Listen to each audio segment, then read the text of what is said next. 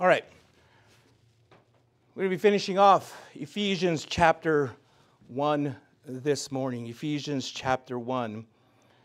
And I've titled today's message, Attaining True Wisdom from God. Attaining True Wisdom from God. It was J.C. Ryle, the first bishop of Liverpool, who was reported to have said, "In His Word, God reveals His will. And by prayer, we ask Him to do it." Now, in the first 14 verses of this chapter, Paul explained from eternity past to eternity future, God not only revealed His will, but also His whole plan of salvation when He formed the church.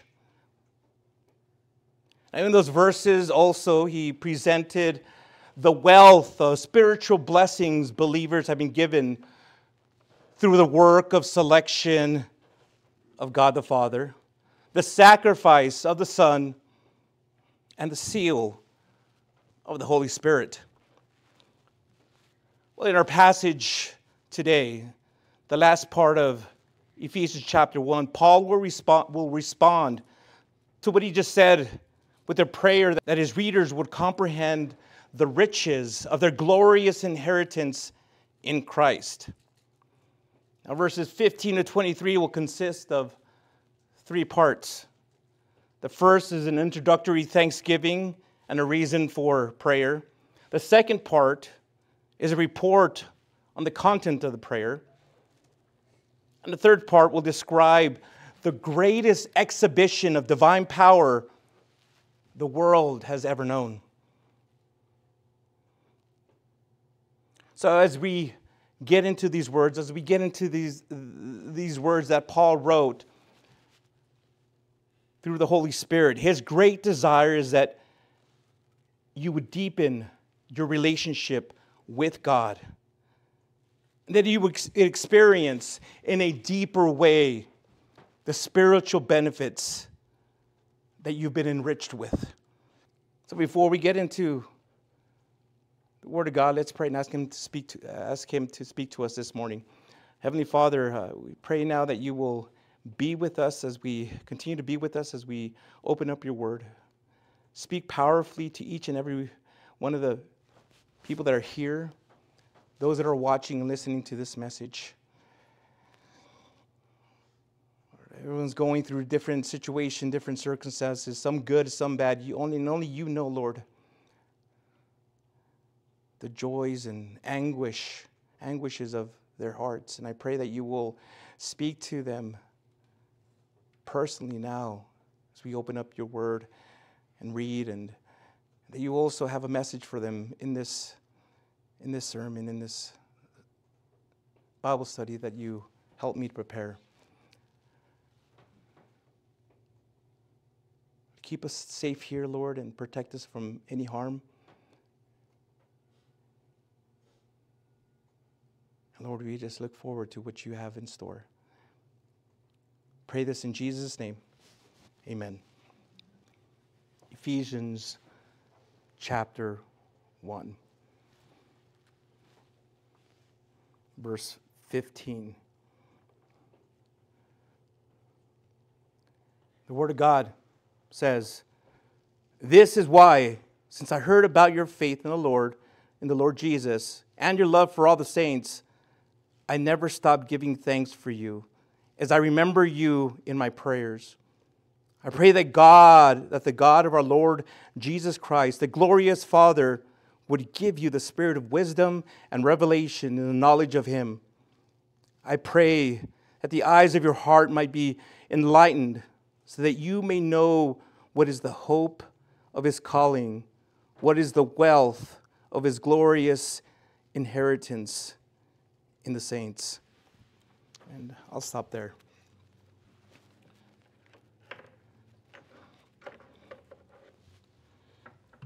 In case you weren't with us when we covered verses 3 to 14 the past couple weeks, There, in one long sentence, Paul explained to his Christian readers the vast wealth of spiritual blessing they've received, including election, predestination, adoption, grace, redemption, forgiveness, wisdom, understanding, knowledge of the mystery of his will, the sealing of the Holy Spirit, and inheritance. Well, here now, he states that upon hearing about the Ephesians' faith in the Lord Jesus, their vertical faith, and their love for all the saints, their horizontal relationship, he continuously, nonstop, thanks God for them and remembers them in his prayers. Now, I want to point out a couple things about how verses 15 and 16, they tell us two ways spiritual progress is developed. How do you progress spiritually? How is spiritual progress developed? The first way is by having a vertical relationship with Christ. Vertical, you and him. See, it was faith in the Lord Jesus that brought the miracle of salvation to the lives of these believers. And the personal pronoun your indicates that it's personal and active. It's a personal faith and it's an active faith. The second way that spiritual progress is developed is by horizontal relationship with other Christians, other believers everywhere, not just here in the church, in this church, but all around the world. That church that is across on the other side of the city, it's on the other side of the state, other side of the country, it's around the world. Developing a horizontal relationship with your brothers and sisters in Christ. See, a love for all the saints, it demonstrates a transforming reality of a believer's conversion. But here's the thing. You can't have one without the other. It says in 1 John chapter 4, verse 20, if anyone says, I love God, and yet hates his brother or sister, he is a liar. For the person who does not love his brother or sister whom he has seen cannot love God whom he has not seen. So you see, by having a vertical relationship with God, it's going to lead to a horizontal relationship with other Christians. When those relationships are in tune with one another, like Paul, it's going to be common. It's going to be very likely that you won't stop giving thanks for other believers, for your brothers and sisters in Christ, as you remember them in your prayers. Now, after this, in verses 17 through 19, he shares four specific ways that Paul prays for true believers. In verse 17, he prays for spiritual illumination. And there he says, I pray that the God of our Lord Jesus Christ, the glorious Father, would give you the spirit of wisdom and revelation in the knowledge of him. Notice that he doesn't ask God to give them what they don't have, but rather prays that God would reveal to them what they already have. But here he makes four specific requests in just these two verses in this prayer. Before we look into those, there's two more facts I want you to realize, to understand. First, enlightenment, illumination comes from the Holy Spirit. He is the Spirit of wisdom and revelation.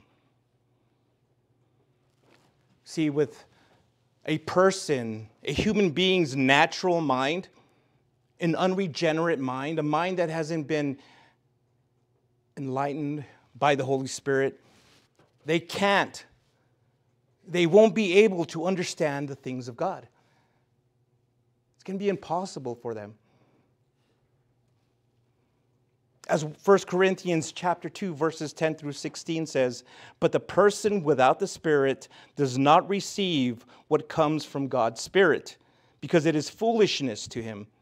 He is not able to understand it, since it's evaluated spiritually. The spiritual person, however, can evaluate everything, and yet he himself cannot be evaluated by anyone. For who has known the Lord's mind that he may instruct him? But we have the mind of Christ." You get that? I mean, unless a person is born again, unless they've been enlightened by the Holy Spirit, illuminated by the Holy Spirit, they can read this book 1,000,000 times and even memorize it, but they're not going to understand it. Once a person is born again and the Holy Spirit makes their home in the heart of a person, that's when, again, the lights turn on. And everything that's written in God's Word starts to really make sense. The Holy Spirit reveals truth to us from the Word, and then gives us the wisdom to understand it and apply it. Not only that, but He also gives us the power, the enablement to practice the truth, to practice what it says.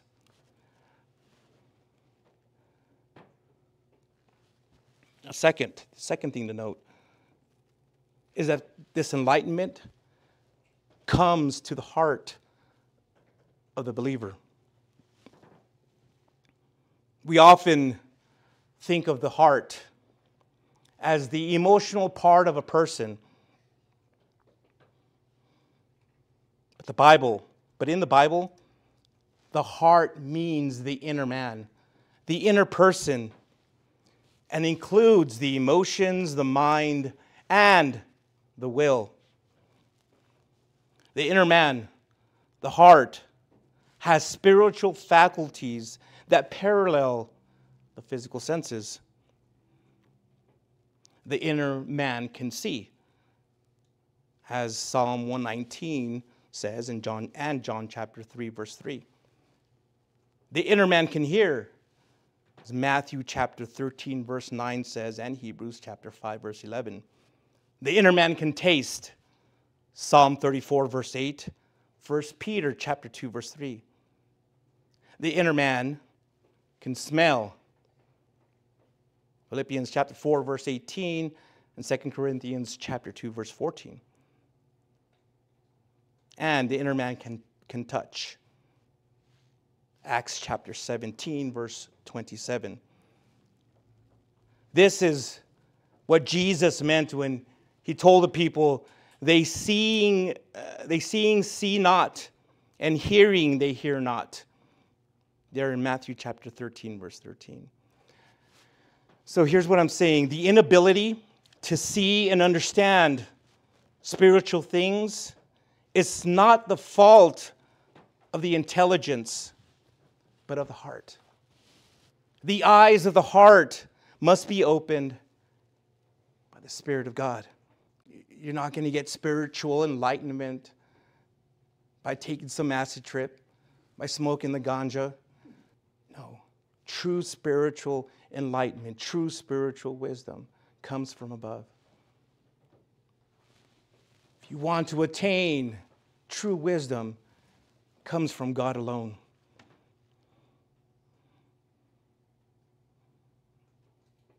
All right, so here are the four things that he prays for. Verse 17, that they might know God. This is the highest knowledge possible. This is the highest possible knowledge that you can attain, to know God. The atheist claims there is no God for us to know. The agnostic states that there is a God. If there is a God, can't know him. But Paul has met God in the person of Jesus Christ. And he knows that a man really cannot understand much of anything else without a knowledge of God. This willful ignorance of God led mankind into corruption and condemnation. In Romans chapter 1, verse 18, Paul describes the stages of man's de-evolution from willful ignorance of God to idolatry, substituting a lie for the truth, to immorality and indecency. So where does it begin? Where does it begin? It begins with an unwillingness to know God as a creator, sustainer, governor, savior, and judge. Every believer, as a believer, they must grow in his knowledge of God. You see, to know God personally is salvation. To know him increasingly is sanctification. To know him perfectly is glorification. Since we're made in the image of God, the better we know God, the better we know ourselves and each other. It's not enough to know God as Savior. It's not enough, no. We must get to know him as Father, friend, guide. And the better we know him, guess what? The more satisfying our spiritual lives will be. Well, so far we've seen the source of spiritual illumination is God. The channel is the Holy Spirit. And the supreme subject is the full subject of God. So now he comes to the organs of enlightenment. The eyes of your hearts may be enlightened, he says there. This figurative expression teaches us that proper understanding of divine realities is not dependent on our having a keen intellect, but rather a tender heart. See, it's a matter of affections as well as of the mind. God's revelations are given to those who love him. So what does this do?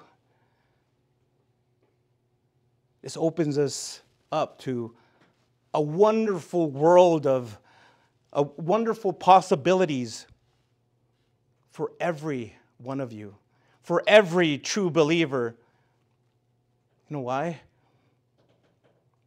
Because even though we may not be the smartest people with the highest IQ, we can all have loving hearts. Now, I don't know. I think this is true for everyone. I know it's true for myself. We all crave wisdom and revelation. We all want it more and more, right? As believers, we want wisdom and understanding. We want God to reveal more of himself to us. We long it. We desire it. Like we desire food. Each of us longs for instruction and insight in knowing how we should walk, what we should do, and where we should go. But again, notice what Paul tells us. It's profoundly simple and simply profound.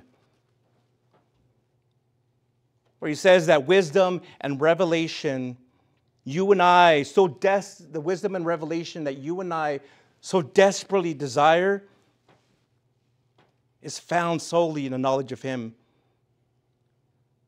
Both Peter and John also found this to be true. The singular explanation for their ability to boldly and intelligently address the multitude was the acknowledgement that they had been with Jesus in Acts chapter 4, verse 13. When people ask, what should I do? What is God's will in this situation? The answer is very simple, my friends. The wisdom you need, the revelation you seek, is found in knowing Jesus. And how do we know Jesus? By spending time in the Gospels, by spending time in reading His Word. Everything that we need to know, He's given us. Everything that we need to know in this life, in this world, right now, is given to us in the Gospels. In those red letters that He spoke. You may be working your way through Ezekiel or chewing on Romans. Make sure, however, that you take time, that you take some time out of your day to take in something from Matthew, Mark, Luke, or John. See, I believe that the real key to understanding God's will for your life is to continually focus on Jesus. There's only one Isaiah, only one Hebrews. There are 4 Gospels. Could it be that in this, God is saying, I don't want you to miss this. Whatever else you're learning, the key to it all is my Son. Man, I just got goosebumps thinking about that. The key to it all is my Son. Just as Jesus said on the Emmaus road, all Scripture points to Him. So if you're spending time with Him in the Gospels, the rest of the Word, the rest of the Word become more clear. The Holy Spirit makes His home in you and starts revealing these things to you. When you read the Gospels, you're like, oh, I get it. When I was an early Christian, young Christian, first I was hanging out with these also other young, zealous Christians, and I remember, it was funny, one of the biggest things we kept saying to one another is, it all makes sense. It all makes sense. Because we were just blown away. Everything started to make sense. You know, that stuck with me. Yes, I get it now. I understand. I wouldn't have. It was God who showed Himself. He revealed Himself. And I was like, oh, okay. I get it now why this is happening, why that's happening, and why that person's like that, and, you know, and why I'm being treated like this. Oh, okay. It all makes sense.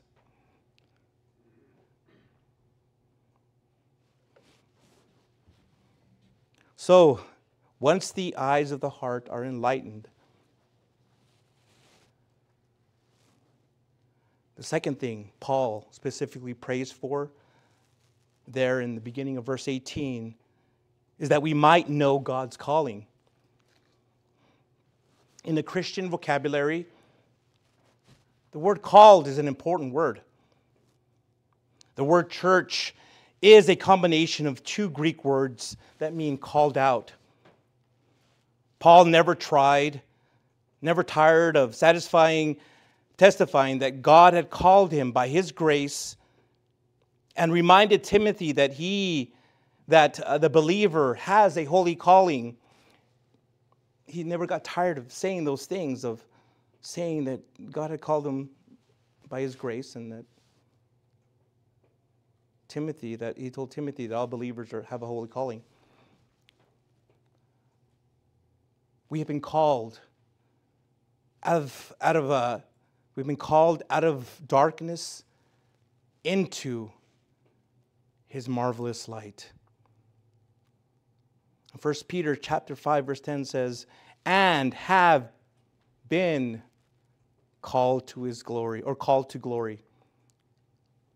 Let me repeat that.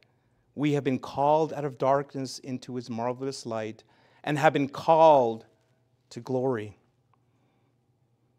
God calls us by his grace, not because of anything we've done, not because of any merit that you have accomplished or that you might possess. No, God calls us by grace and grace alone. Amen. Paul wants us to understand the hope that is ours because of this calling there he will tell us there in Ephesians chapter 4, verse 4. Now, some callings offer no hope, but the calling we have in Christ, it assures us. It assures us of a delightful, wonderful, beautiful, and glorious future. Keep in mind that the word hope in the Bible does not mean hope so. Like a child hoping for a toy, for a phone, for a PS3. It's not that kind of hope. The word carries with it assurance for the future. See, the believer's hope is, of course, the return of Jesus Christ for his church. When we were lost, we were without hope. But in Jesus Christ, guess what? 1 Peter chapter 1, verse 3 tells us that we have a living hope. A living hope that encourages us day by day by day by day.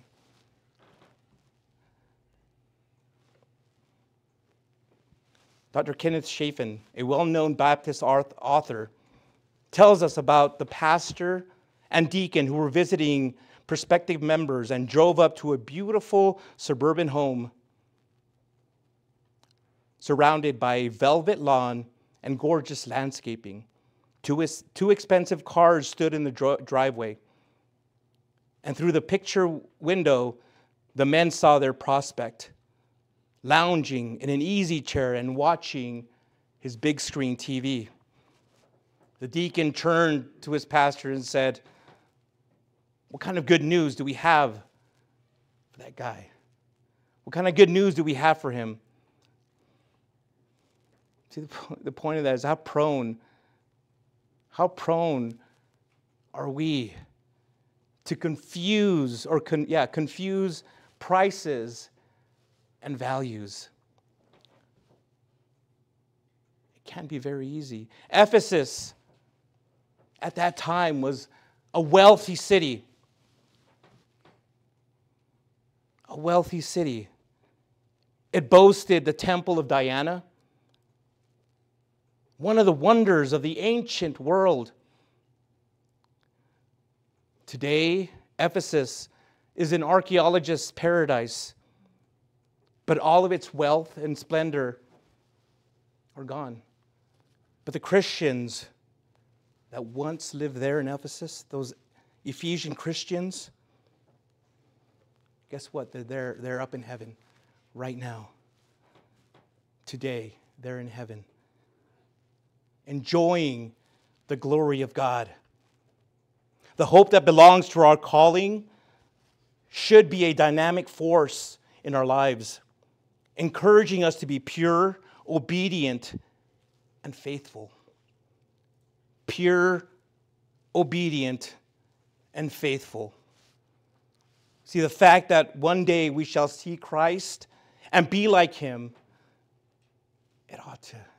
it should motivate us to live like Christ today. The second half of verse 18, we see the third thing Paul prayed for. That we might know God's riches. This phrase here doesn't refer to our inheritance in Christ, as it said in verse 11 there in chapter 1, but His inheritance in us. Now, this is an amazing truth, that God should look on us as part of His great wealth. He sees you as His treasure. Just as a man's wealth brings glory to his name, so God will get glory from the church, because that's what He has invested in us. That's what He has invested in us. When Jesus Christ returns, we shall be, as verse 6 says, to the praise of the glory of His grace. The praise of the glory of His grace. I tell you this, church. God deals with each and every one of us on the basis of our future, not our past. He said to cowardly Gideon in Judges chapter 6, verse 2, "The Lord is with thee, thou mighty man of valor." Jesus said to Andrew's brother in John chapter 1, verse 42, "Thou art Simon, and you shall be called Cephas," a stone. Gideon did become a mighty man of valor, and Simon did become Peter, a rock. We Christians, born-again believers, live in the future tense. Our lives are controlled by what we shall be when Christ returns. See, because we are God's inheritance,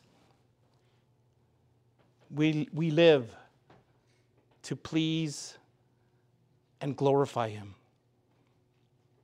This truth suggests to us that Christ will not enter into His promised glory until the church, all born-again believers, are there to share it with Him. He prayed for this before He died, and this prayer will be answered. Christ will be glorified in us, and we will be glorified in Him. So knowing this should lead you. It should lead you into a life of dedication and devotion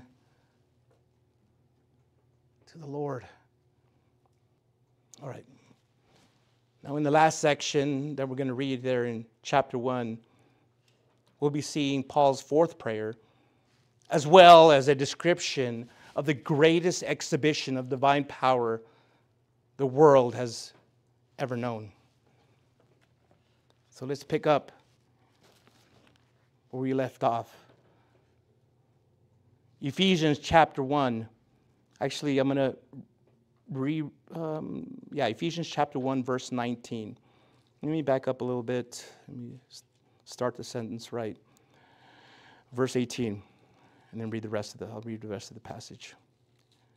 "I pray that the eyes of your heart might be enlightened, so that you may know what is the hope of His calling, what is the wealth of His glorious inheritance in the saints, and what is the immeasurable greatness of His power towards us who believe, according to the mighty working of His strength."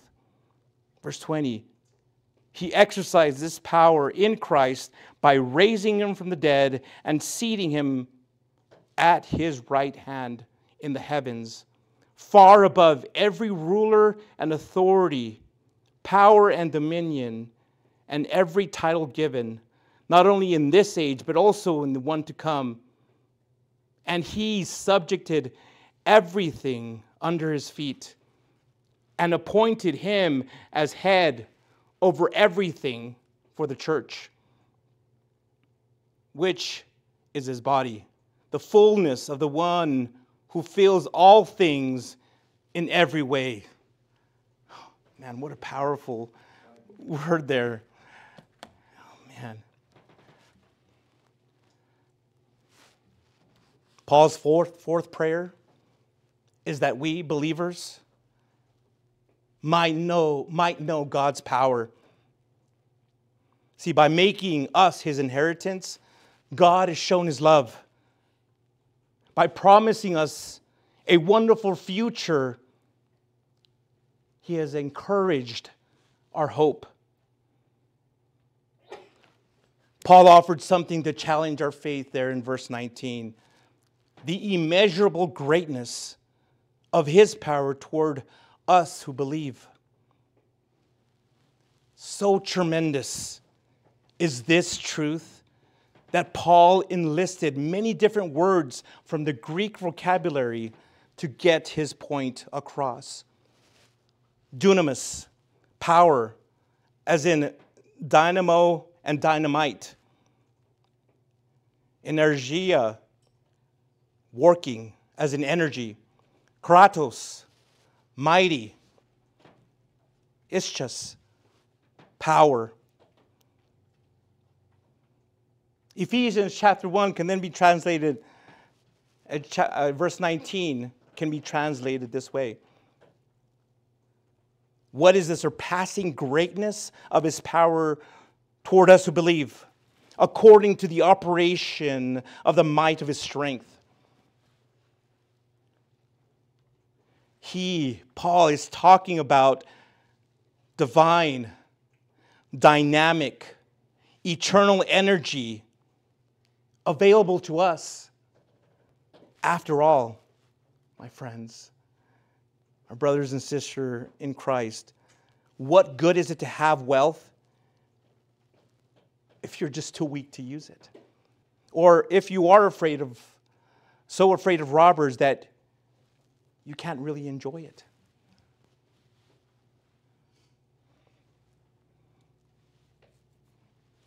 John D. Rockefeller was the world's first billionaire. It's said that for many years he lived on crackers and milk because of stomach problems, because of stomach troubles caused by worrying about his wealth.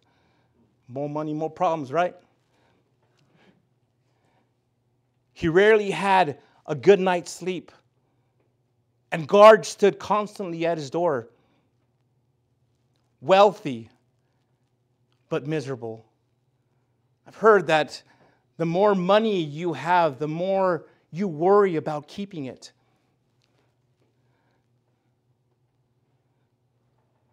But here's the thing about Rockefeller.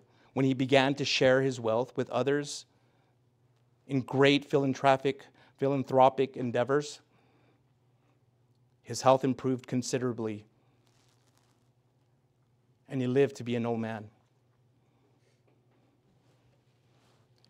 We Christians need power for several reasons. To begin with, by nature, we're too weak to appreciate and appropriate this wealth and use it as we should.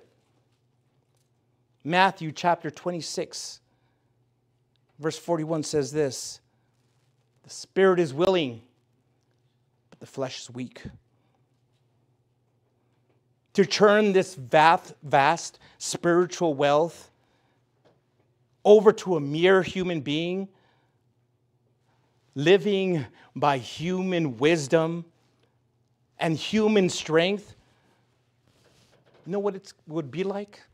It would be like handing an atomic bomb to a 2-year-old.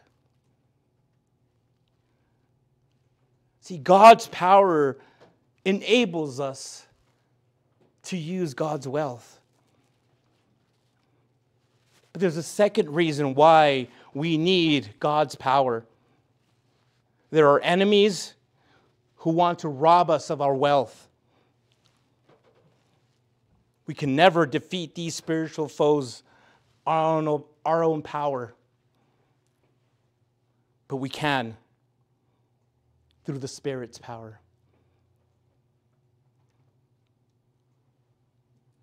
Paul here wants you to know the greatness of God's power so that you will not fail to use your wealth, and so that the enemy will not deprive you of your wealth. This power that he's talking about here, it's seen in the resurrection of Jesus Christ. Again, everything, the entire Christian faith, all of Christianity stands on this, the resurrection of Jesus Christ. In the Old Testament, people measured God's power by his creation or by his miracle at the exodus of Israel from Egypt. But today, in the age we live in right now, we measure God's power by the miracle of Christ's resurrection. Much more was involved than merely raising him from the dead, for Christ also ascended to heaven and sat down in the place of authority at the right hand of God. Understand that? You see that? He's not only Savior, but he's also sovereign. Jesus isn't only Savior, but he's also sovereign. What does that mean? No authority or power, human or in the spirit world, is greater than Jesus Christ, the exalted Son of God. Amen? Isn't that great? No one at all, past, present, or future, will ever be greater than Jesus. He is far above all, and no future enemy can overcome him. Why? Because he has been exalted far above all powers.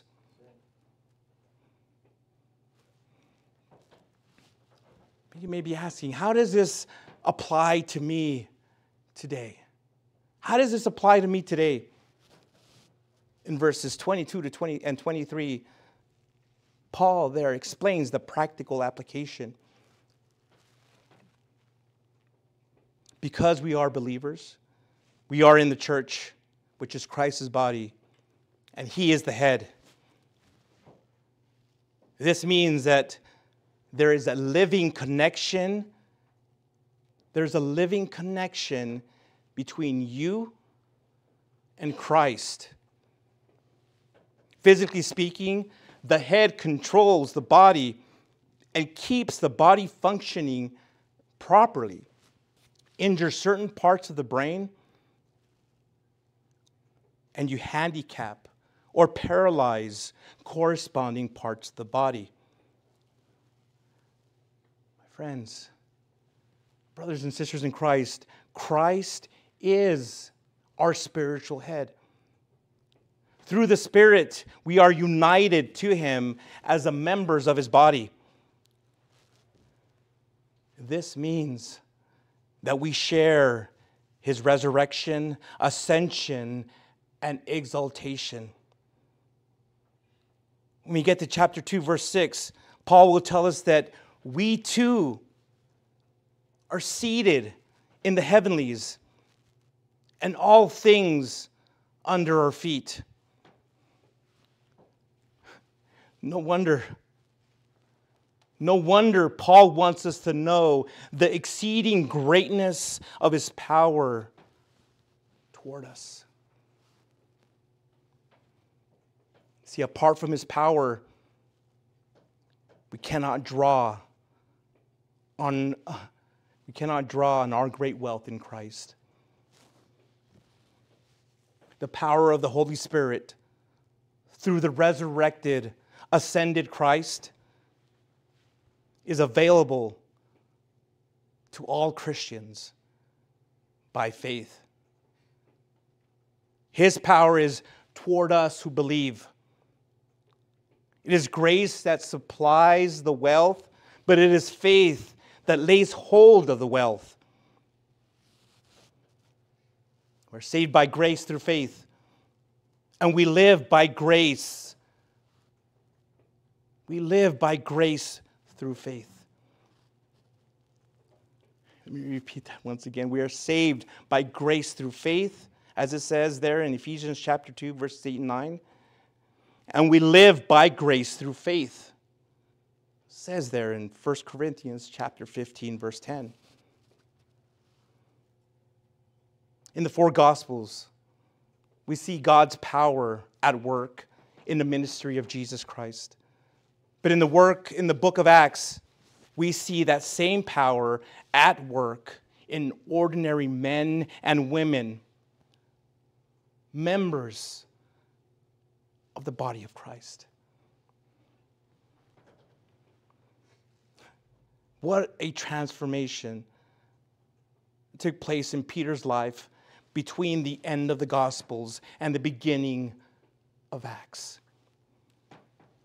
What an amazing transformation there. But what made the difference? What made the difference? The resurrected power of Jesus Christ. Amen. The greatest power shortage today isn't our generators or our gas tanks. It's in our personal lives. Warren Wiersbe tells of the late wealthy newspaper publisher William Randolph Hearst. He spent a fortune collecting art treasures from around the world. One day he found a description of some valuable items that he felt he must own. So he sent his agent abroad to search for them. After months of searching, the agent reported that he finally had found the treasures. They were already in Mr. Hearst's warehouse. Hearst had been searching for treasures that he already owned. If you're a Christian, if you're a born-again believer today, right now, God's mighty power is already yours. But perhaps, like Mr. Hearst, you aren't aware of what you possess. I'll ask you, are you experiencing God's mighty power to overcome temptation and to live a holy life? Are you experiencing that power? You can. You must. As a believer, you need to hold on to that. Power is yours. It's already available to you. You just have to receive it, take it by faith.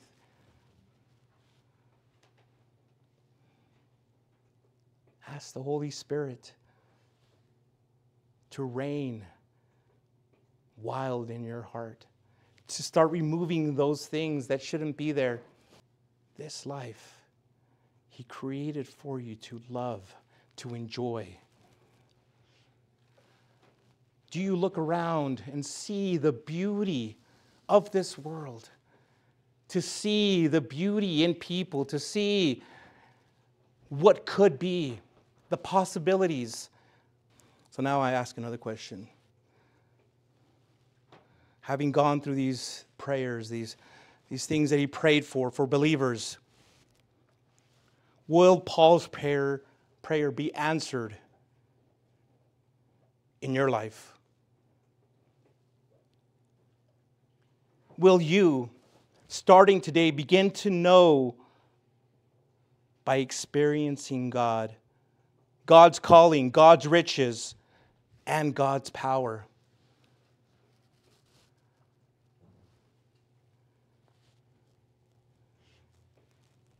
If that's what you'd like to receive today, those riches,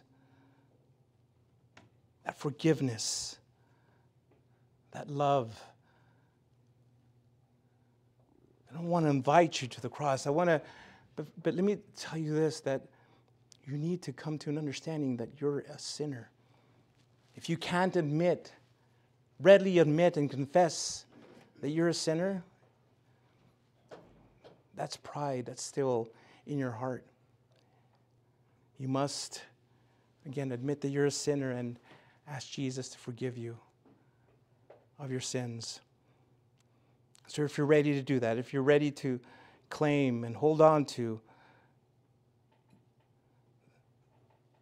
that forgiveness and those riches that God is ready to give to you, all you've got to do is just ask Jesus to be your Lord and Savior. So,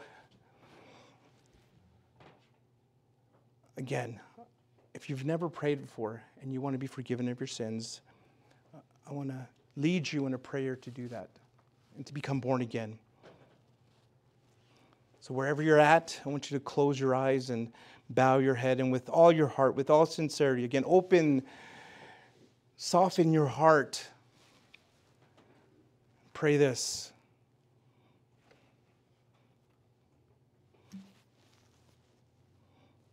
Lord Jesus, I admit that I'm a sinner. And I ask for your forgiveness. I believe you died for my sins and rose from the dead. I now turn from my sins and confess you and you alone as my personal Lord and Savior. Jesus, thank you for dying for me. Thank you for forgiving me. And thank you for saving me. So now I ask you to fill me. Fill my entire heart with the Holy Spirit, so that He may help guide me and strengthen me with this power that we talked about today in my new born-again life. In your name, amen. If you truly pray that with all sincerity, God has just handed you a treasure. Vast spiritual treasures.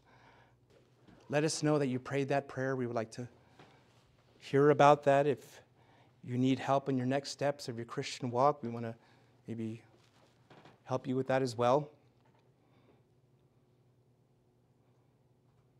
God has an amazing plan for you. And He's going to do some amazing and great things in your life.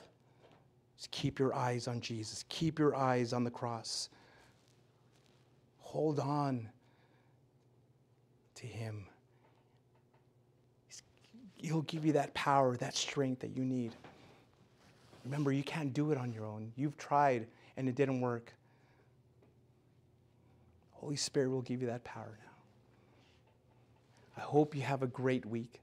Thank you for joining us. Again, all I ask is that you share this message if it blessed you.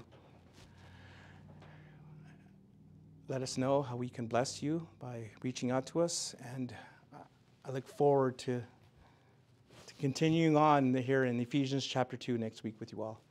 Have a great week. I love you. Goodbye. Thank you so much for visiting us here at Fresh Vision Calvary Chapel. We hope we were blessed by Pastor Angel's message.